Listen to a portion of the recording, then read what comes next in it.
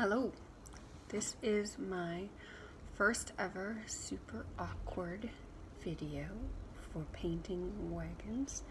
I decided that since I had started ordering these brushes from Europe that I would post an unboxing and go through some brush strokes, because it can be very difficult unless somebody tells you as an artist what a brush is for. It can be difficult to figure out what brushes you prefer for your style. So I finally got these thanks to the wonderful customs restrictions overseas in the last couple months. I had to wait 3 months to get these and had to put a project on hold for my husband so that I could wait for nice brushes to do it. So this is the box. I cut it open. It is Rosemary and Company.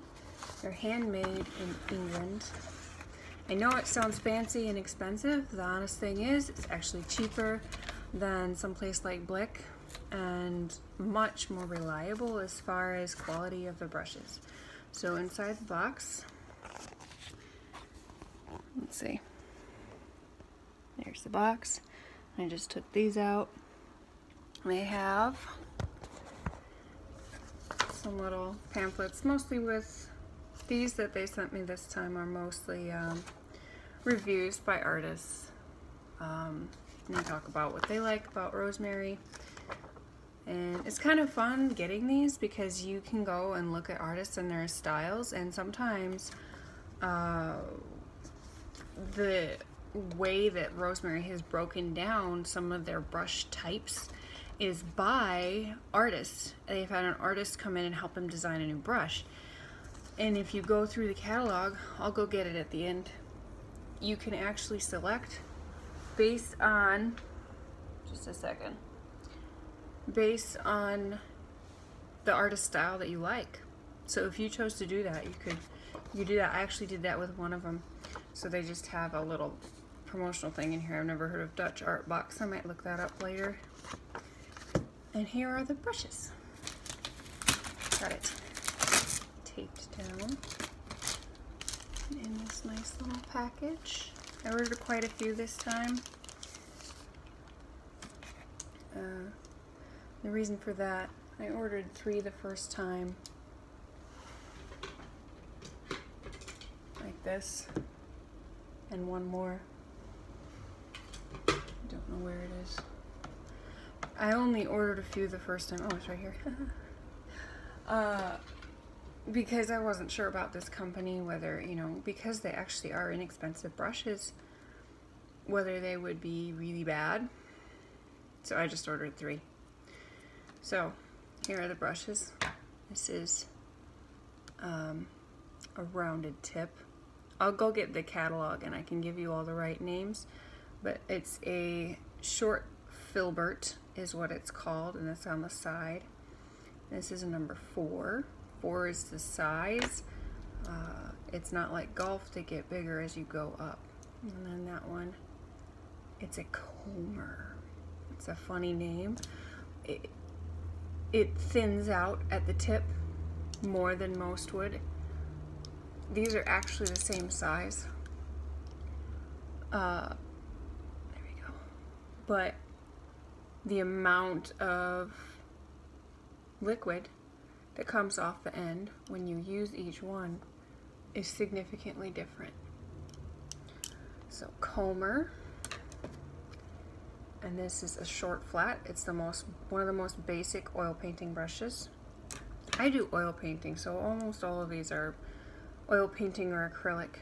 And this is a sable brush. A little bit more expensive, but very common for oil painters. The texture is really nice. It's my first sable brush. It's nice to keep these little covers on there. And that's a round, basic round. This is another short flat, but it's a very, very, very small one. I'll put it in front of my hair, then you can see, right? Because it's black. Almost, not quite. Oh yeah, that's a smaller size. It's a size 0. You can get them smaller than this, but not in this particular style. You'd have to use a different design of brush. And then this is another flat. This is a bigger size. This is supposed to be hog bristle, I think. I'll have to look at my order form. And then this is the smallest brush I have ever ordered. I've been struggling with the details on my husband's project, so I ordered a 3x0 000, one of the smallest ones you can get. These are all long handled. I actually don't even know if I care if it's long handled, but at least it gives you more versatility with that longer handle. Typically they'll be about that long, 7 inches, about there, and these are 11 inches. It makes it really, really helpful for storing them. So I actually store them all in a coffee can. Hello, messy desk. Right there. Okay, so I'm gonna pause this video. How do I do that? And I'll go grab the catalog and I will do some brush strokes so you can see what different brush strokes look like.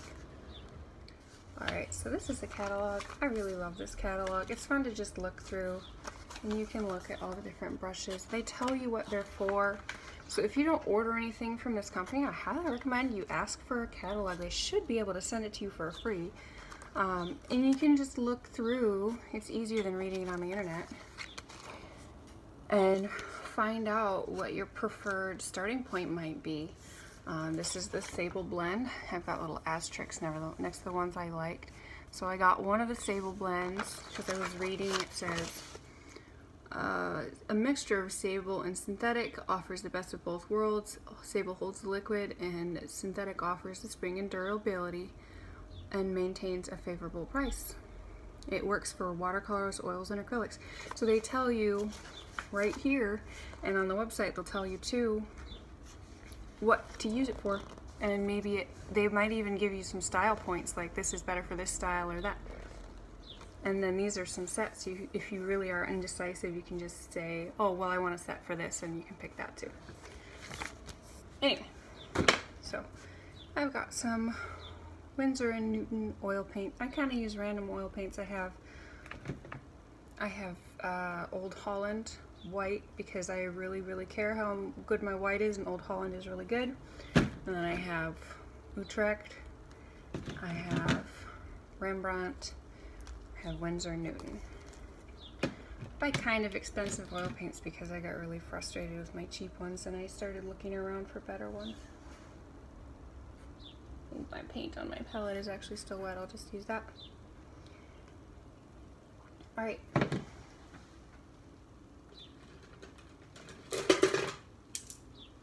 So, I'll break out the different types. Actually going to go ahead and not do the teeny tiny one because it makes a teeny tiny line. I don't really think you need to know more than that. And I'm going to get rid of this one. So these are going to be different types. This is a round. This is a short flat. They call it a short flat bright. It makes a very bright line.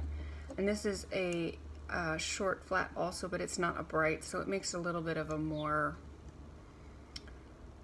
it doesn't put as much down at once. And the same goes for this, but this isn't a bright, this isn't a short flat, it's a comber, so it's different altogether. And then this is a filbert with the rounded tip. So these are the ones I'm going to look at. Let's see if I have any. I don't think I have any more. I have a filbert that I ruined. I could show you this. What was this called? What was this called? I don't remember what this one was called. It's like it's a dagger. So it looks like a dagger. I've used this one with red, so it's stained. Alright, so we'll start with the little ones. I'm going to prime my paint brush with a little bit of very dirty paint thinner. It makes them easier to clean. in the end, and sometimes the paint does not move very well. Let's see if I can turn the camera here. All right, so this is the Eclipse short flat. And I'm just gonna make very nice. You can make very thin lines. Let's do it this way.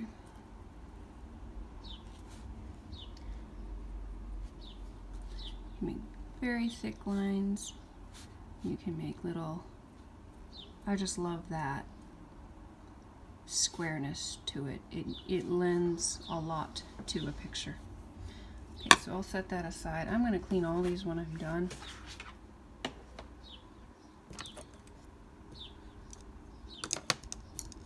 And then since these are similar, this is the comber.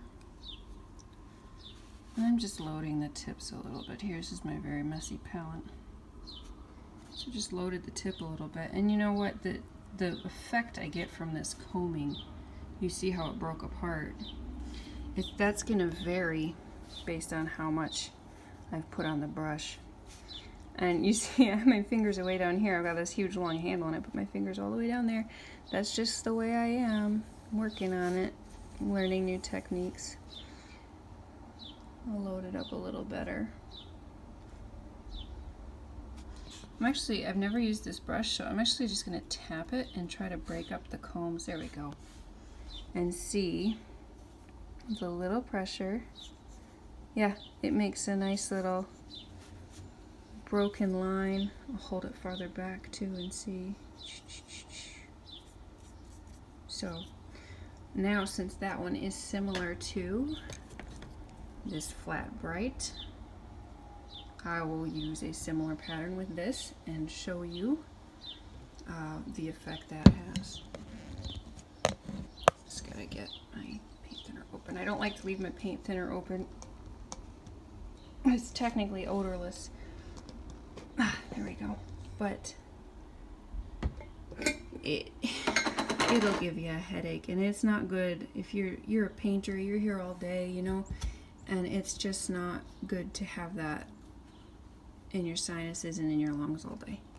Okay, similar technique. I'm gonna go ahead and just tap this lightly and see. This is very stiff. This is a very stiff brush, and I could really work. I could go in circles and work it in, and it wouldn't bend the brush at all. You can see that it's really quite a stiff, and you're not gonna get that nice, see how soft that looks? And this is not.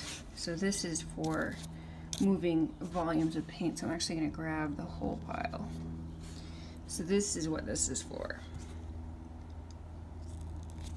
Yeah, you want to put a big pile of paint on the tip there. Okay, so I need some more paint now. Since this is oil, I just set all these aside until I'm completely done. They wouldn't be a problem until tomorrow or so. They'd start to get tacky and hard to clean. If I forgot about them until later tonight, it would be fine. All right. And we will go ahead and prime up this dagger since it's the last of the ones with sharper edges. I'm just gonna... This one is an interesting one I haven't quite gotten used to yet. I'm gonna hold it way back here. It's kind of the classic oil paint hold. And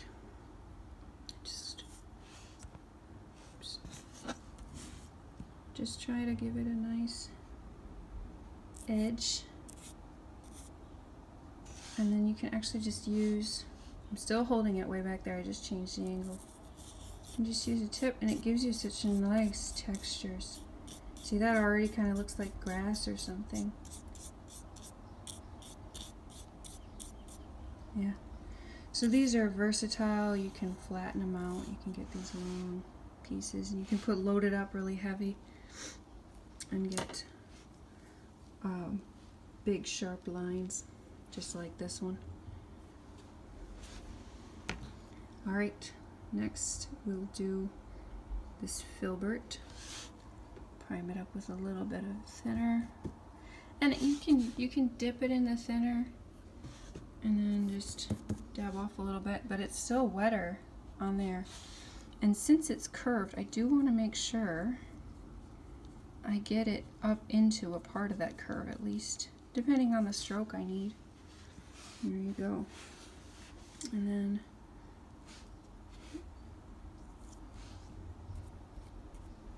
ooh, that's pretty. I like that. That's gonna make for really nice flowers and stuff. There, I gotta hold the corner of my paper. Really nice flowers. Oh, I like that. Yeah, so this is just a very soft, very kind of a feminine stroke almost, as opposed to this one from the flat bright. It's just jagged. Okay, last one. This is a round. I'm gonna pop the cover off of there.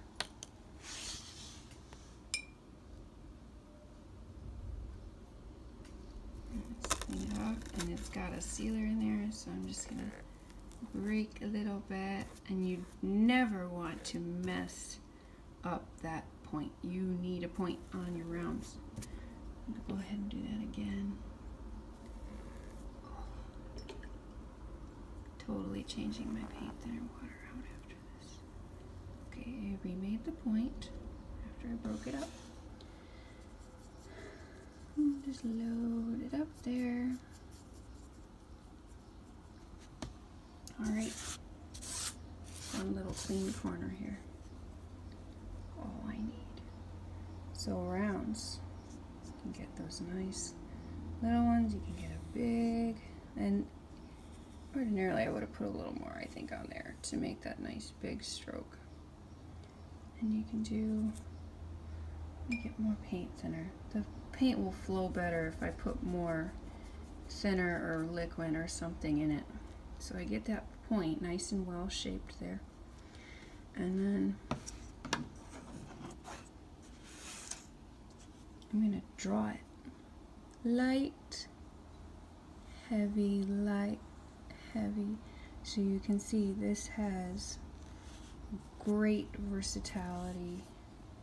You can really open those bristles, but make sure when you're done with that, you go back on your palette and you straighten out that point. So you stroke like this and it's broken up, and go and you straighten it out, and you make sure it looks like that when you're done. And that is all of the brushes. So I hope that was fun. I have never done a video before, but maybe I can find some good topics to do in a video later. If you have kids that like to paint, these brushes all work really good for acrylics too. You just thin it differently. You don't use paint thinner with acrylics. You can use water, or they make other acrylic specific thinners. And some of these brushes work for watercolor also. I don't work in watercolor very often. But if you have someone you know that paints or wants to, I would say this is a really great video for either you or them to watch if you want to get a gift for them, or they're looking at brushes and don't know where to start. Anyway, I would love to know about other topics that anyone wants to hear about, or over a video or an article form. That would be such a fun thing for me to do, so I'd appreciate that.